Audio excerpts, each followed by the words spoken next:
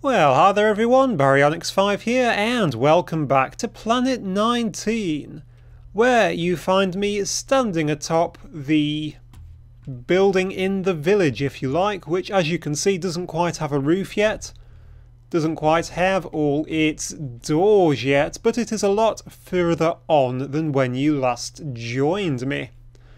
Let's go back to home. Home is over there, where you might be able to see something is sticking up out of the roof. Let's try and fly over there. How much do I have left in my jetpack? Just a little. There we go. I am starting to do the ceiling in the middle, and I think I'm going to go for an arched ceiling. Just a nice gentle arch. I like the way it looks from outside. And I quite like the way it looks from in here. It just adds a bit of style to the place. Now these walls were never made central on the towers, so it is a bit off centre, but I think it will still look alright. But this brings me to a problem. I have been using an awful lot of stone bricks, and I have been running out of stone bricks every approximately 3 minutes. So I need some way to get lots and lots of stone bricks and all the other things which are really useful, because this poor little furnace here is completely overwhelmed because I'm constantly asking it to do things. Bless it. So let's come on through here. Not a lot more has happened except I have put the flooring in here. And I've been deciding what to do. I have decided, oh yes, that this area in here will be sort of an automatic area where I don't come very often, where the ore processing takes place and all things like that. And then it'll be pumped through into this area, which will be my main building area out the back, if you like, and where the barrels will be, so I can see my inventory. That's what I'm trying to say. The inventory of everything will be on the back wall, all that sort of stuff.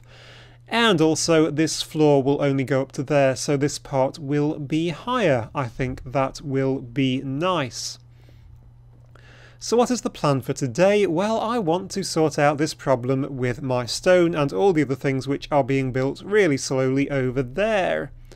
And for that I've decided I want to make an automatic machine which is going to make me stone blocks, basically, and glass and anything else which I can think of. To which end I have been feverishly building lots and lots of machine frames, reception coils, and all of the rest of those sorts of things. I've also got another steam dynamo. So let's get started. I've just got to put the last few bits of these things together, because what I want is an aqueous accumulator, which we have made plenty of before. They are nice and easy.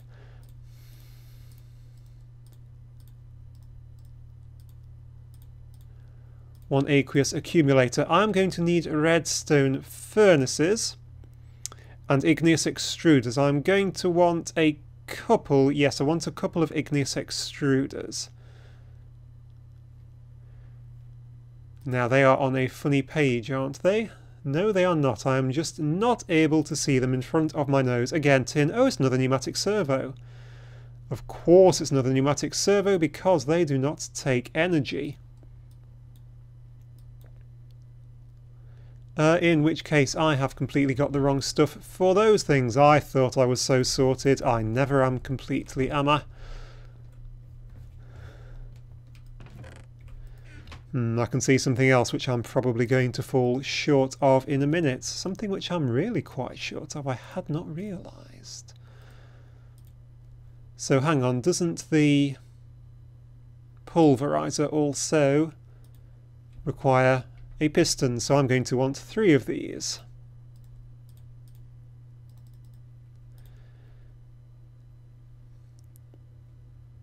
Ding ding.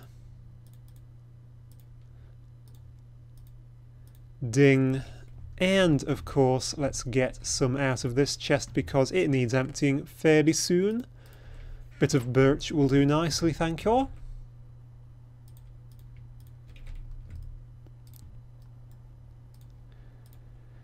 Ding. Right. We also needed a few more. 2 more.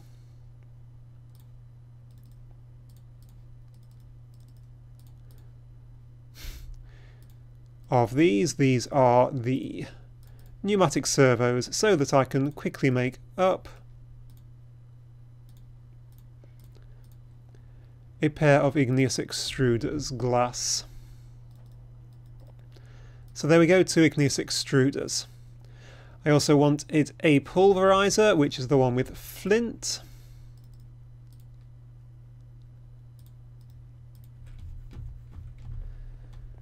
Flint should be over here. Oh my word, that's full. That is completely and utterly full. And there is no flint in there. Where is the flint? Is it already over here? Darn. Why no flint? That is very, very strange. Well, let's just quickly, excuse me one sec, while I go and grab myself some flint. Okay, so I have returned with much flint, for which I can make a pulverizer. Final thing which I do want is, of course, the redstone furnace, which is just bricks and all those sorts of things. I have a load of bricks on me, so I'm going to need 4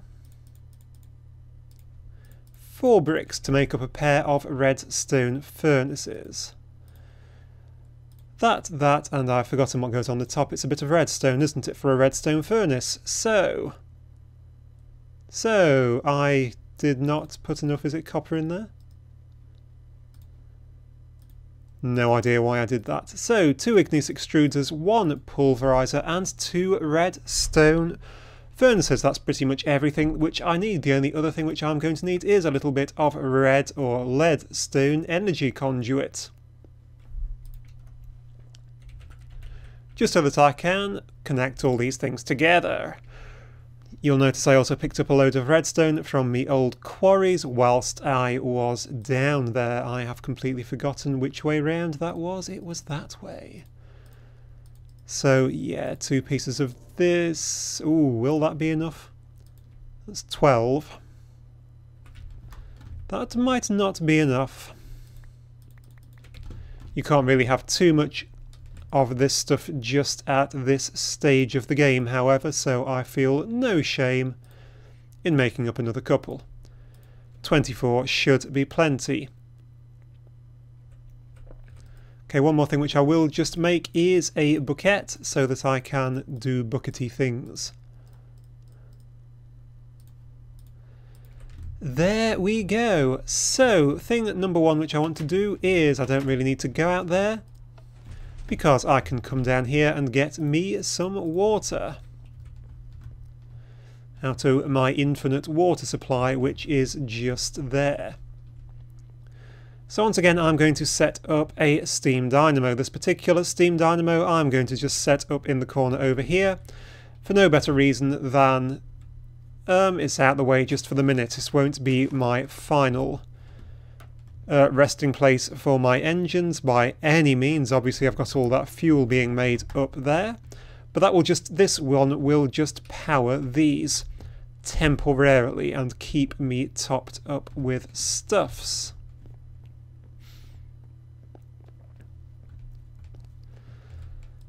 So 2 of those. I shall pop the igneous extruder in. The igneous extruder, what am I saying? The aqueous accumulator can just sit in a hole there with the dynamo on top.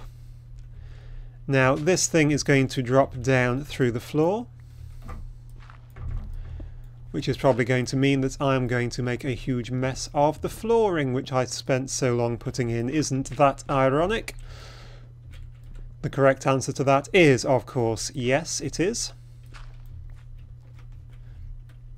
And then these things will go in at the back. Yes, it'll come up at the back, I think. So it can actually just come up there, I think. That will do nicely. So just run it underneath the front here. I'm sure I shall find a use for this in the future. So you can just connect up like that. Awesome. Now the reason I'm doing this is because I'm going to want these things coming out the back. Now if I have my things there, I shall want a redstone furnace. Do I want them on the ground? I don't want them on the ground, that would look messy. I want them one up off the ground. Come back please bucket. So I'm going to have a redstone furnace there, and one on top of it, ooh, right there. I think the top one shall do glass, so it can have a pulverizer sat next to it. I assume that is the right way round, yes. And then each of them needs an igneous extruder. However, these bits also need power. So let's get some power into these.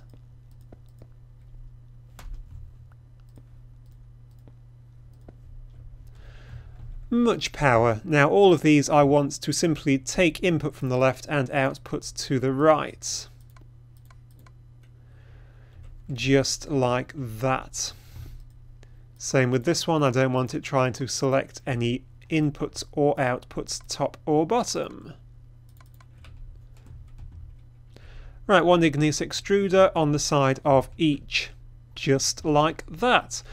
So what's going to happen is this one will make cobblestone, which will get converted into sand, which will get baked into glass. This one will just make cobblestone, which will get cooked up into smooth stone. I could, if I wanted, to actually convert it straight in to smooth stone. Shall I be really posh and do that? Let's be proper posh and do exactly that. In which case that will need to go there. This will be a redstone furnace here, and the igneous extruders will actually, oops, line up just like that. So I'll need one more machine to achieve my great dream, and that machine is the auto workbench from Buildcraft Factory. It's very easy to make. It is wooden gears and a crafting table. So let us quickly put together one of those. Wooden gears are just made from sticks, and I just want 4 of them. And crafting tables are seriously the easiest thing in the world to make. And that is our auto workbench. Now somewhere I should have a few better barrels from Jabba. That is what these things are going to pipe themselves into. Pop and pop, just like that. Right, I think we are very, very nearly there. I'm going to grab some charcoal to put into this. This, which is not sat there at all. There we go. Charcoal in there, and it's going to start producing power. Hopefully. Is it not producing it because it's going straight all the way into here? Yes, it is. Perfect. So those are now charging up. Right, the one last thing which I need is 2 pieces of water and 2 sets of lava, which I can then use, let's go down here, to fill up those igneous extruders. So I'm just very quickly going to fill up the extruders. Okay then, so I am back. I have already filled both of these igneous extruders up with water. They're both set to cobblestone, so they will never run out of lava or anything. You can set these to automatically make stone or obsidian. The only problem with that is if you set it to automatically make stone, it will use some of the lava up. So it's much more effective to make it make cobblestone and then cook it if you don't have infinite lava. Now that machine is actually the wrong way round, isn't it? No, it's not, because that's a pulverizer, that's a redstone furnace, and I am just being stupid. Just for a change. So let's get some lava into that. And a little bit of lava into that. There we go, so this is now making cobblestone. These need setting to not export up or down as well, because that is what it is trying to do. It's trying to go completely the wrong way. So now these are going into here. This is getting pulverized up and should be being made into sand, which is going straight into here, where it gets cooked up straight into glass, which goes straight into here. This one is making up smooth stone. I have not put the auto workbench in just yet. The auto workbench is awesome. It needs absolutely no power, but you do need to tell it what it needs to do, and what this needs to do is simply that. So what it will do now is, as things come in out the redstone furnace, they will automatically fill this up evenly, and this will automatically, and quite slowly to be fair, convert them into stone bricks, which will then get put out that side. I hope. These don't auto-eject, do they? Okay, that is unfortunate. So maybe I shall have to make a quick change to that one. But you can see this one's already filling up with 13 glass. And pretty well, it'll just carry on till it's made 4,000 glass, basically.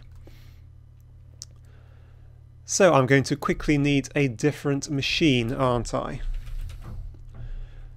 Now that different machine is probably going to be the cyclic assembler, so let's very quickly just pop one of those together.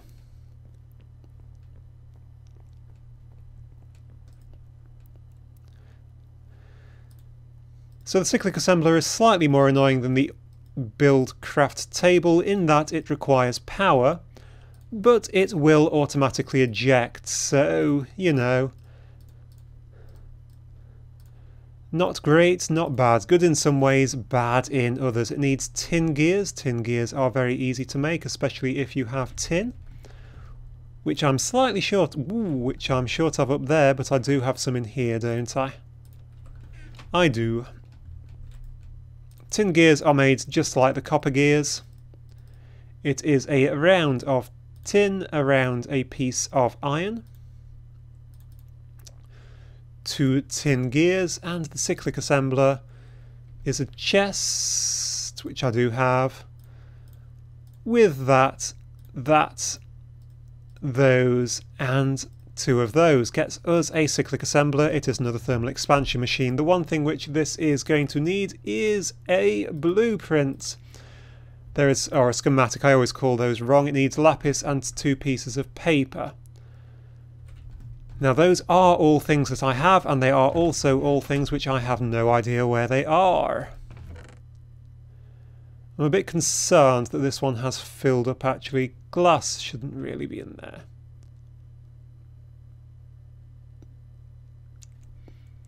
Well, there is a bit of lapis. Paper. I've got 1 piece of sugarcane. Paper must be downstairs. Okay, so I have found my paper and my lapis. 2 pieces of paper, 1 piece of lapis makes us a blank schematic. Let us head on back through here to this, because this is not going to work properly, unfortunately. So let's take you out and get everything out of you. Did the workbench pop around the back? It did. So what we want instead is this cyclic assembler in. That can just go in there. It is once again charging up. All that I have to do is set it in to the left, out from the right. You can see it's filling up with stone already. I'll put the rest of the stone in. Here is the space for the schematic, which is blank, but I can tell it what I want to make here. What I want it to do is take stone, do that with it, and make stone bricks. So I just press the tick. It is now a schematic for stone bricks, and you can see how quickly it did it and chucked them all out to the right. And I'm now making endless glass and stone bricks, as much as I could ever possibly need. So that's good. That is extremely good. All that I need to do is make sure that this thing is constantly fueled with charcoal, and I shall be set. So that is it for this episode, guys. We have made an automatic factory to make us stuff, which is really awesome. So thank you very much for watching. I do hope that you have enjoyed this episode. I'm just going to block this all in around the edges. Do like and subscribe if you did, and most importantly of all, of course, I do hope to see you once again, that's the wrong place, next time. Thank you, and goodbye.